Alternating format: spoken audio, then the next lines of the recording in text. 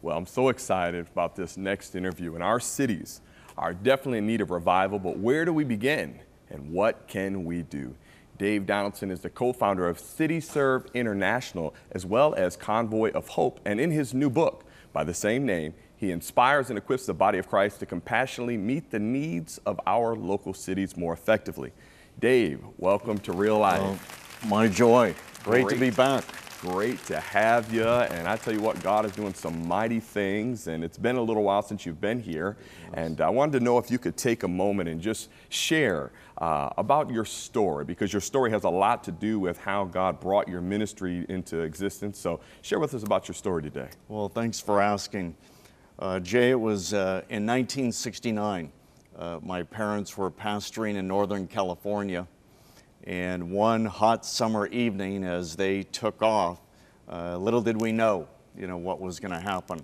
But a drunk driver slid across the divide and hit their car head on. Our dad was killed instantly. Wow. Mother survived, that's an amazing story in itself. She was literally thrown out of the car, and there was a fire engine that just happened to be passing by. Otherwise, she would have died too. And I remember days following when my two brothers went to visit her at the hospital, and we peered through the glass into her room, and she was so beaten up and broken we didn't even recognize her. Wow.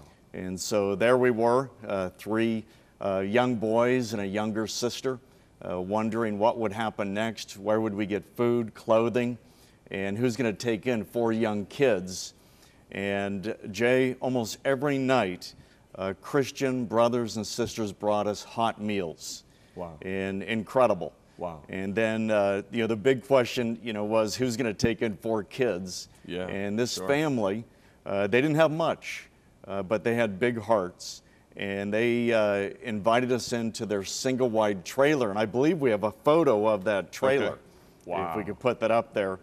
And I recall walking up to that trailer, and I was scared.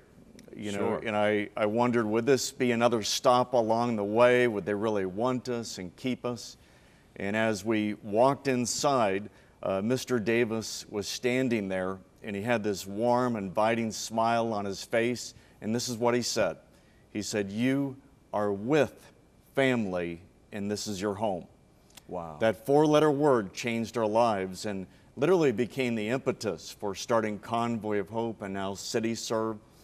Because Jay, it meant that they were willing to not only share their space, but they're willing to share our sorrow, our pain, our anger, wow, and to invite that into their home.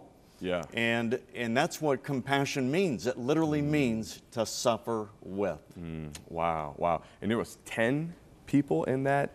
Actually 11. 11 people. Because when my mother was well enough, they set up a hospital bed in the living room, and Mrs. Davis, Levada Davis, she had this regiment, and I'll tell you what, if you didn't use the restroom when it was your time, then you had to wait till you got to school.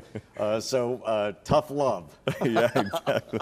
So, it's amazing how God takes our misery and produces a ministry in our lives. And how did God use what you went through to bring about Convoy of Hope and CityServe?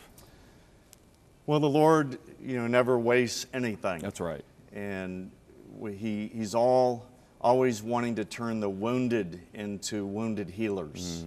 And He turned our dad's mangled car into a fleet of Convoy of Hope trucks. Wow. That now have helped over 100 million people in America and around the globe.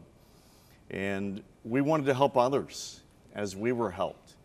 And it wasn't just a disaster response, but also helping the local church reach out to families. One story I have not shared on the air here, but I was speaking at Habitat for Humanity, and I told them before Habitat was, we were. Yeah. Because our dad had this major fixer-upper. It wasn't livable when he died.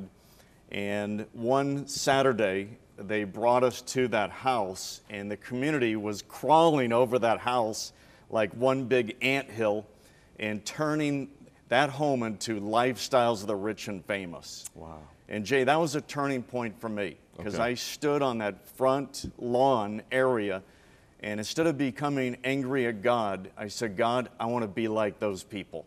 Wow. That was a turning point. And, Wow. and really that became, for me, the impetus for Convoy of Hope, working with our government around the world, Israel, and now CityServe. Yeah, because you're actually talking about in this book on how we can collaborate with the government, and it can be done because you're actually doing it. So tell us a little bit more about CityServe and what's happening in your ministry right now. Well, if I can mention, I think a great example of that. Please. Years ago, I worked closely with the White House tied to the Faith-Based and Community Initiative, which was the government throwing out a welcome mat to the church to partner for bringing solutions to the brokenness in our communities. And I was asked by Health and Human Services to host the first ever summit on foster care and adoption. Wow. And I was up on the stage waiting to introduce the Secretary for Health and Human Services, and I'm hearing the stories of these kids and their plight, and how so many of them felt like a discarded piece of trash. And Wow. so I went home and I asked my wife, what do you think about us becoming foster parents? And my wife is one of the most compassionate, loving people on this planet, and she replied, what? Yeah. You know, our lives are already filled. Right, right. And so, but we prayed, and the Lord told us this, Wow. I know your lives are filled. You have no more room, but we want you to make room. Come on. We want you to make Yeah. room, because Jay, if God can get it through you, he'll give it to you. Come on. Come on. If God can get it through you, Yeah, he'll that's a give good it to word. you. And I know we're running out of time here until our next segment, but we ended up getting our certification. And this young lady, 16 years of age, showed up at our door, and I kid you not, her foster parent dropped her off in her box of all her belongings like he was dropping off a FedEx package. He said, good luck. No hug, nothing. Wow. And so she was walking up to our home and bent over like a bruised flower. She was holding her pillow with one hand, and as she approached the door, I swung the door open, and I gave her a warm, inviting smile like Bill Davis gave to us 40 years earlier. Wow. She walked in, we gave her hugs, Wow. and I whispered in her ear, Barbara, you are with family, and this is your home.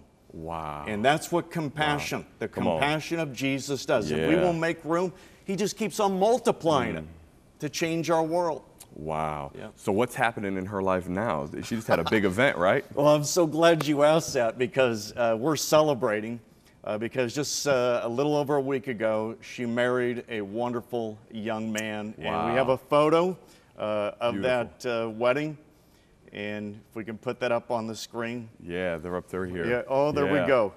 Very nice. Beautiful. And I got to tell you, to see this, it moves me, because the first time we met her, Yeah. she was sitting on the couch, and she was so bruised, neglected. She was like this. And to go from that to now this beautiful young lady who is not only getting married, but they have declared that they're going to become foster parents. Really? Yeah. So now it's 3 generations in now. At least. Wow, that is so awesome, because, you know, it's amazing how important it is that even in your situation that you can open up your home and give to somebody that them Christian values, the love of Christ, someone that comes, like you said, completely battered and broken, and now see her at the point where she wants to get married, and then also want to do ministry on top of that. Is just really awesome to see that. I couldn't have said it better. Well, I'm really excited because, you know, this is a powerful thing. So we're gonna have more time in a minute, but real quickly, how important is it for churches to network with the government? And you're seeing a lot of rapid growth in churches as they're doing it. Why do you think that is? As a nonprofit leader, directing Operation Blessing, first for the 700 Club, and then Convoy of Hope, and now CityServe, the tragedy is this, that too many churches are outsourcing their compassion to national nonprofits like ours, Yeah. or they're sponsoring a child, which is wonderful, but it's like they're checking that compassion box instead of recognizing the brokenness in their own community. Their own community. And Yeah. learning about the models that are out there and ways that they can serve their community and literally lead, be the epicenter of healing as it relates to partnering with government, corporate, and other nonprofits. Well, I want you to go a little bit deeper into that in a couple of moments, and we're going to be back here for more with Dave.